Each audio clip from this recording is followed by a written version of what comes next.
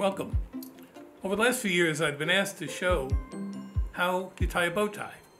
No better time than right now in preparation for the President's Gala, which is coming up shortly. And especially for freshmen who may have not tied one, it would be good to see you there, as we'll see many students there in bow tie. So first, get a tie you like. Hopefully it matches your outfit. Put it around your neck, about an inch and a half longer on the right side. This will be like tying a shoelace. Tie it up and over, just as you would. Tighten it to your level of comfort, both on top of it. Then take the bottom one, put it like through that. Put your thumb on that piece, grab that, and then just take the bottom one and push it through the back. There's going to be some resistance, but it'll do it.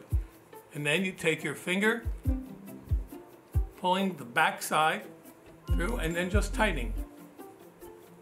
And then you just pull the front ends and the back to make it as tight as you want.